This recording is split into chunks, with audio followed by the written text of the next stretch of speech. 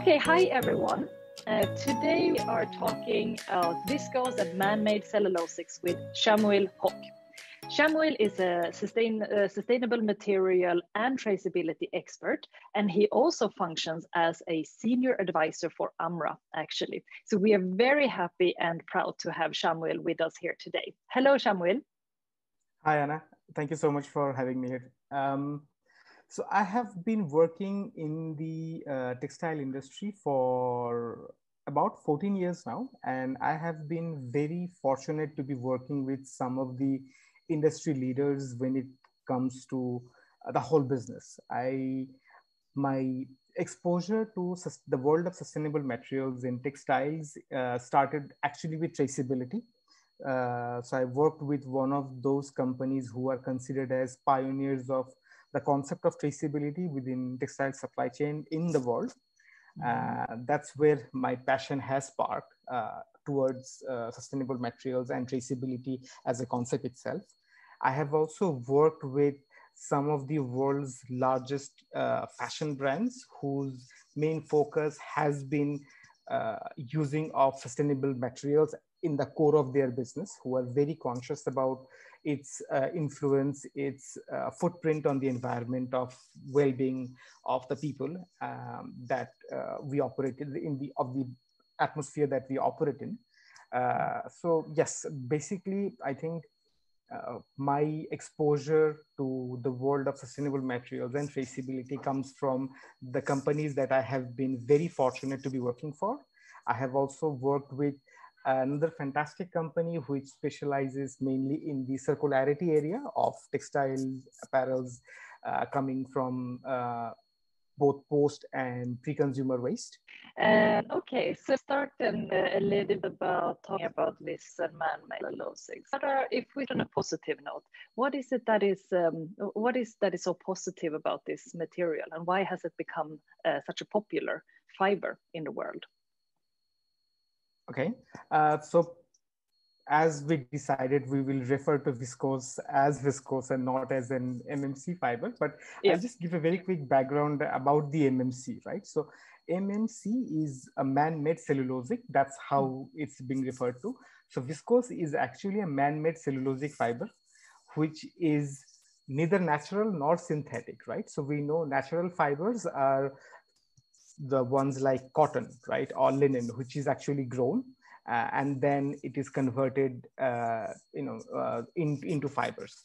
Then we have synthetics, which is mainly petroleum-based, which chemically processed into being a fiber. So viscose sits right in the middle of it. It is derived from plant-based materials, so it's not grown in the form of a fiber crop like cotton is, but it is a plant-based material which is processed chemically to convert it into a fiber. So that's what viscose fiber is. And viscose was developed in 1883, if I'm not wrong, or somewhere around that time. And the reason the demand for viscose came was because at that point of time in history, silk was a very highly regarded, very costly material that had been used by royalty.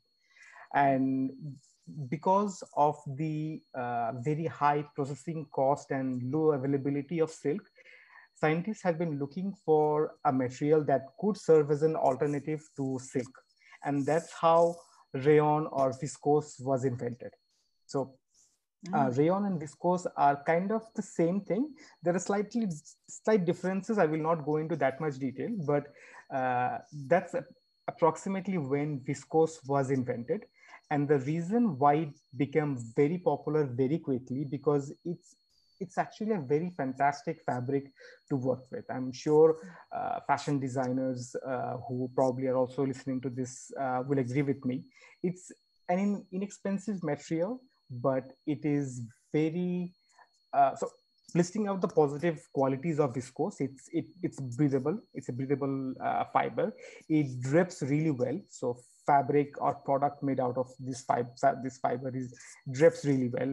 It has an excellent color retention, highly absorbent. of dyestuff and chemicals, and the look, because it has a silk kind look, it sits somewhere between cotton and silk. So it has a very big market appeal. It looks really good.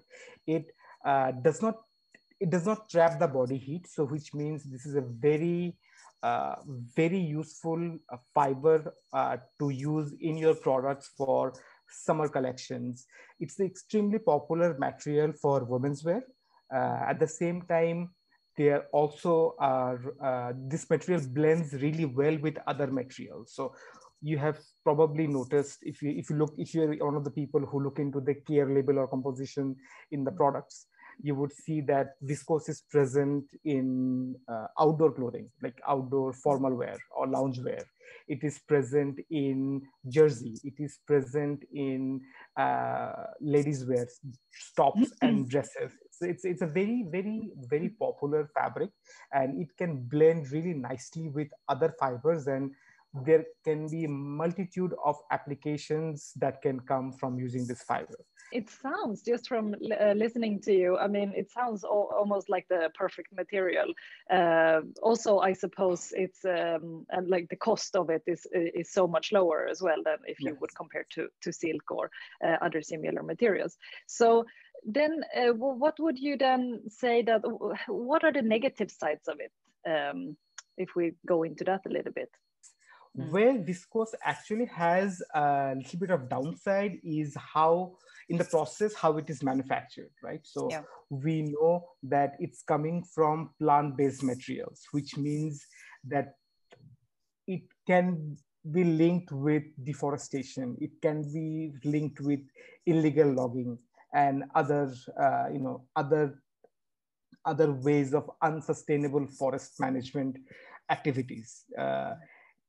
In the manufacturing process, it's also it's one of the most heavily polluting processes, because it uses a lot of chemicals, and mainly the chemicals that are used are quite harmful and very toxic.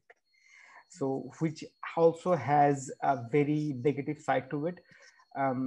If the water, or if the waste released from the process is not treated properly, it can cause severe damage to the environment. It can cause probably some prolonged exposure to this material, or this waste can cause severe damages to the health of the biological life in and around the factory. And it also is a very high electricity consuming process. So the viscose manufacturing process consumes a lot of electricity, which increases its footprint on the environment. So to summarize it, I can see that there are three major challenges that you're highlighting now. The first one being the illegal deforestation that might occur with it. The second one is the heavy chemical use that is used in the processing, and the third one is then the very intensive electricity use that is used while processing it as well. How can you kind of tackle these challenges if you still want to buy viscose as a brand? So it's very important for a brand to do a proper due diligence and to understand where the viscose is coming from, right?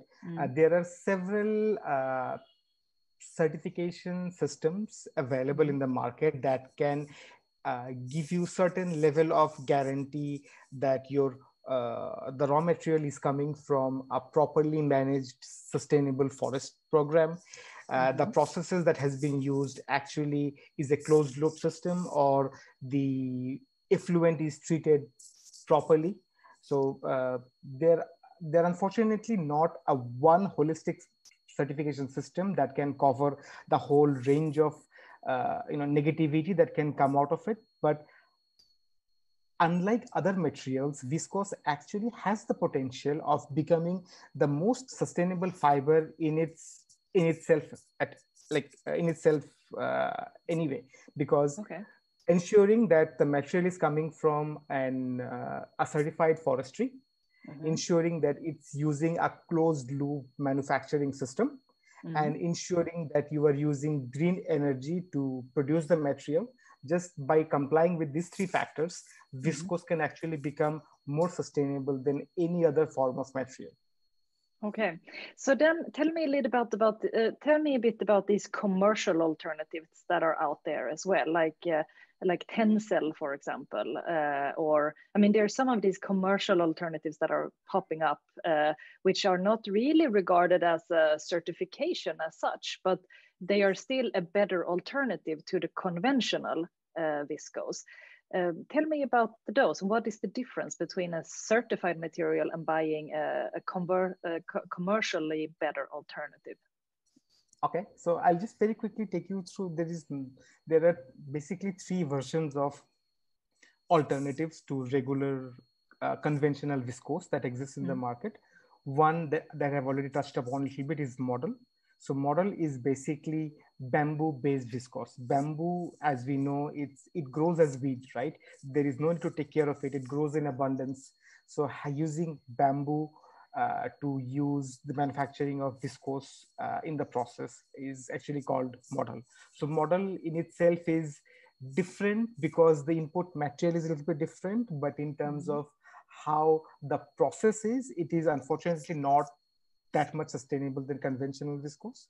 So the processing part of it, of getting from wood chips or the pulp to the fiber, it's equally polluting as viscose. But where viscose has the option to be sourced from or some illegal forestry, model is always coming from bamboo, which we know is a much more sustainable source for the fiber. Then we can talk about lyocell. As you mentioned, Tencel. Tencel is actually Lenzing's version of the material called lyocell. Lyocell is regarded as a more sustainable fiber, more sustainable alternative to viscose, because first of all, it mainly uses sustainable forestry. It uses eucalyptus trees. At the same time, it uses NMNO, a specific chemical, which is a closed loop process. So the recovery rate of using NMNO is almost above 99%.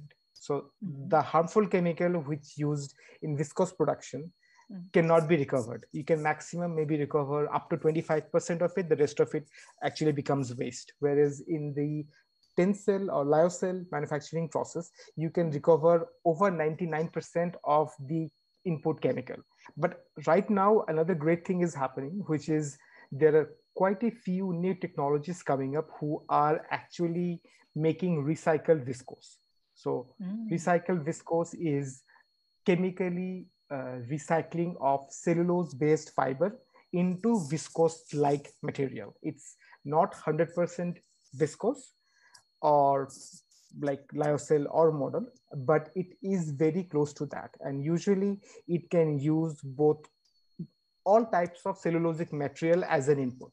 So even if you have a ready-made garment made of cotton, for example, it can go into that process and become recycled viscose. Yes, definitely it can. There are technologies, like I can name a few brands like Renewcell or Sodra, who are really making big strides in the industry with their recycling program. At the same time, we also have the traditional players like Lenzing or Birla, who are also coming up with their own version of recycled viscose. You might have heard of the name Ecovero. You might have heard the name Liva Eco, right? These are all basically recycled, sustainable versions of the traditional conventional viscose. One thing that I'm missing and one that I'm sitting here thinking about is the Canopy hot button report. Where does that fit in? So Canopy, they are so it's an organization who gives their own take on how sustainable each of these viscose manufacturing companies are. They're a highly regarded and accepted standard, or an organization whose views are widely accepted as watchdogs who look into how sustainable a viscose manufacturing company is. So they have this ranking system of the what they call hot button reports. So it can be from red to red, green to red, right? Yeah. Green, yellow, orange, red. That's how they identify and they rate the viscose manufacturing industries as they're being sustainable or not. In general, they mainly look at the source of the raw material. So making sure that it is not linked with any illegal practices when sourcing the main wood chips or plant coming out of the forests. That's the main criteria. But recently they have also been talking to ZDHC. By the way, ZDHC, or Zero Discharge Hazardous Chemicals Initiative, they recently came up in April this year. They came up with their own guidelines on for viscose manufacturers to follow when it comes to the processing of viscose materials, or actually creating of the viscose fiber. So Canopy hot button report is also something brands rely quite a lot. So there are many brands who have made a public level declaration that we would only source our viscose from Canopy certified factory which has green button rating. But so what is then the difference between the Canopy and the FSC certification? Because they both kind of look at the more sustainably, the more sustainable forest aspect, right? Yes, the difference is FSC certified material can actually serve as a basis for a claim on your finished product. So if you have all of your supply chain members, starting from the viscose manufacturer all the way to your finished product manufacturer, all certified under viscose chain of custody certification program, then you can actually follow through a document level traceability of the material, and you can actually have a FSC level certification on your product. So you can use FSC logo while marketing your product, kind of saying it is more sustainable. It is a marketable product. Whereas when Canopy, it does not have, it does not cover all your supply chain. Canopy rating, Canopy ranking covers only the viscose manufacturer. I understand. I understand. Very interesting, because then we kind of get into the transparency piece of this conversation as well, that I really want to dig into and understand more about, because I think this is very important. Even though you have a traceability scheme in place, and maybe though you have you can certify that your product comes from a certain material and so forth, you don't necessarily have the transparency and the visibility into that supply chain. What would you say is the biggest challenge for many brands in order to achieve this type of transparency when it comes to supply chain, and especially the man-made cellulosics and the viscose supply chain? I think traceability in itself is a very big challenge, irrespective of what type of material it is. The key to having a full traceability of your product, making sure and understanding that it is coming from the right sources, is actually to have the the full visibility of your supply chain. And when I say supply chain, I mean the extended supply chain. That means who your product manufacturers are, fabric manufacturers, yarn manufacturers, fiber manufacturers, what is the source of that fiber, to having an holistic overview of your supply chain. That becomes a very key to understanding how sustainable or how traceable you can become. So the biggest challenge is to get that visibility and to have all of them, all these organizations looped in with your sustainability vision, with your sustainability idea, making them share the same goals and visions, and asking them to conform to this requirements that you have set in place for traceability purpose, or for tracking that sustainable raw materials has been used. But at the end, I think the biggest challenge comes to the communication part of it, right? So for a brand to be able to understand and specify for themselves which standards they would want to be using in their supply chain, and communicating that effectively to the extended supply chain members, making sure everybody understands and shares the same vision. Yeah, I understand. Yeah, and you're really, now you're taking it one step further, even that, making sure that everyone within the supply chain is actually, following your standards and so on. And I think that's definitely the ambition that we should all have. But I also think that many brands today, they struggle with just getting that visibility and understanding which are the players within the supply chain. But what you're saying, that certain materials or certain fibers that which are the more commercial ones, they will have their own traceability system. So if you buy those, you would automatically get that transparency. Yeah, so that's one option. I think that's very good to highlight. And another option. So what would you say for brands that are not buying these type of materials? Maybe they are buying more conventional materials, but they anyway want to have that visibility into the supply chain. What can they do? So if you are not, it's about doing the due diligence and try to find out and understand who is the supplier of the viscose fiber. You don't have to buy the branded ones, but you can pick and choose and select those manufacturers who are regarded as more sustainable than the others in the industry, and try and ensure within your supply chain that your suppliers are sourcing their fiber from those organizations only. That's one way. That's the easiest way to somehow safeguard yourself from any unsustainable activities when it comes to sourcing of viscose materials. Based on where you at, I think the minimum that you can do is just nominating some sources of fibers or some organizations, some brands. Good. I think that's a very good tip and recommendation. Then if we move on a little bit, I want to also touch, before I come to my last question, I want to touch a little bit about the circularity of viscose and the ability to recycle viscose. What should a brand think about when they design a product that is made of viscose in order to make it recyclable? Okay. So as in any other materials, I think a very key component of designing a product made for circularity or made for recycling, easily recyclable, is using the monomaterial concept, right?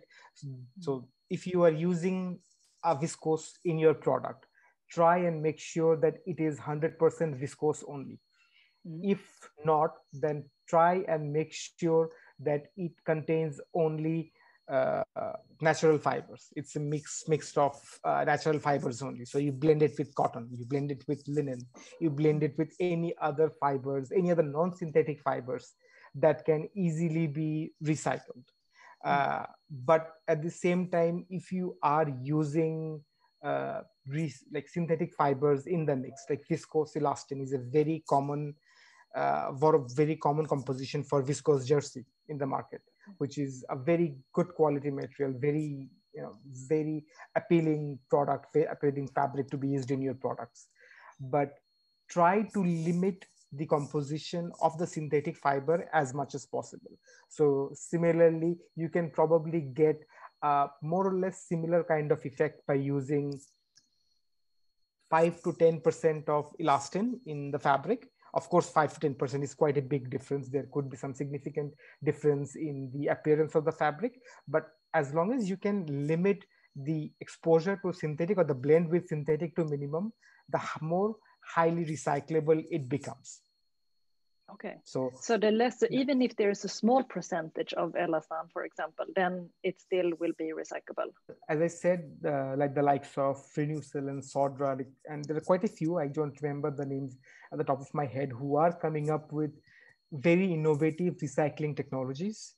And they are able to process materials with blends up to 5%, after 10%, after 15%, depends on technology differs.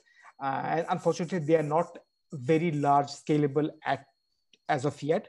But yes, there are technologies coming up. So keep an eye on the innovations that's going on in that recycling space in the industry, and try to make sure that you are creating products with those fiber compositions which are easily recyclable. Yeah, I think that's a good point. So the designing of the material is very important when you decide on the blend and so forth. But then I suppose the designing of the product could also make a difference when it comes to the threads, the buttons, and so forth. Is there anything to be said about that? Well, the most commonly used the material in making a product is the swing thread, right? So even if it does not have any buttons or any other accessories added to it, you at least need the swing thread to shape the fabric into the product that you want to wear, right? So there are, though not available at scale, but there are certain alternatives to traditional polyester based swing threads out there in the market already. Like very commonly there is this tensile the lensing certified sewing thread, if I'm not wrong, which is made of similar plant based material. Like it's same thing viscose fiber is made of. They are making swing threads out of it, which very recently one of the very well-known fashion brands in the world is actually making a denim collection using the tensile swing threads in their product, which they are marketing as something that can be easily recycled, right? So again, at the end of the day, we are using cellulose-based swing thread. So that means it can be easily recycled. So when we look at the product, we look at the product design. There will be attachments, there will be accessories like buttons or zippers which are used. So as long as they are made from sustainable materials in a way that they can be easily taken apart, because recycling post-consumer product is a very big challenge, right? Because there are so many things that you need to do. You need to take things apart before you can actually put that into recycling. So all the metallic parts, all the plastic, all the wood-based like buttons or whatever it can be, like you have to segregate them all before you can take the fabric and put it in for recycling. So if you are using more easy to take apart products like parts to design your product, then I think that's a winner. That's a very good way of doing it. Yes, thank you so much for that. That's great. Then finally, I just want to hear your thoughts about the future. And if we look 10 years from now, what does the future of viscose look like? And like, how are we consuming viscose and man-made cellulosics, do you think?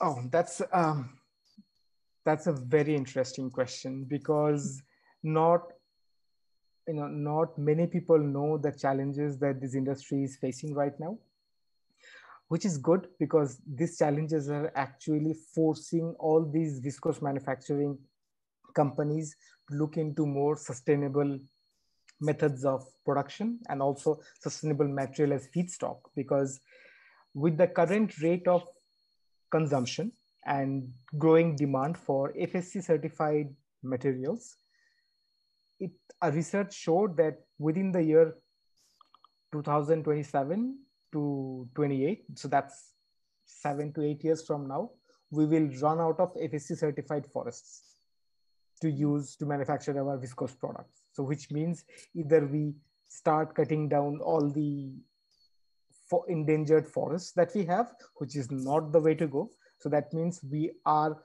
which we see happening, these organizations are heavily focusing and investing on research and development of more sustainable viscose, on recycling of viscose material. So I, for one, think that the future looks really good. We may not have, we may need to limit ourselves a little bit with the amount of clothing we can have made of this material, but I have that confidence that whatever we have in our closet, it will make us feel good, because it's all going to be sustainably made and sustainably sourced. viscose materials. So thank you so much, Shamiul, for that. Let's finish off with that very positive note about the future of viscose. I think that sounds very, very good. I'm very happy that you were here with me today and that you talked to me about the viscose supply chain and all of the challenges and opportunities. So thank you so much. Thank you for inviting me. It has been an absolute pleasure talking to you and to get to share my knowledge and experience about this material with you.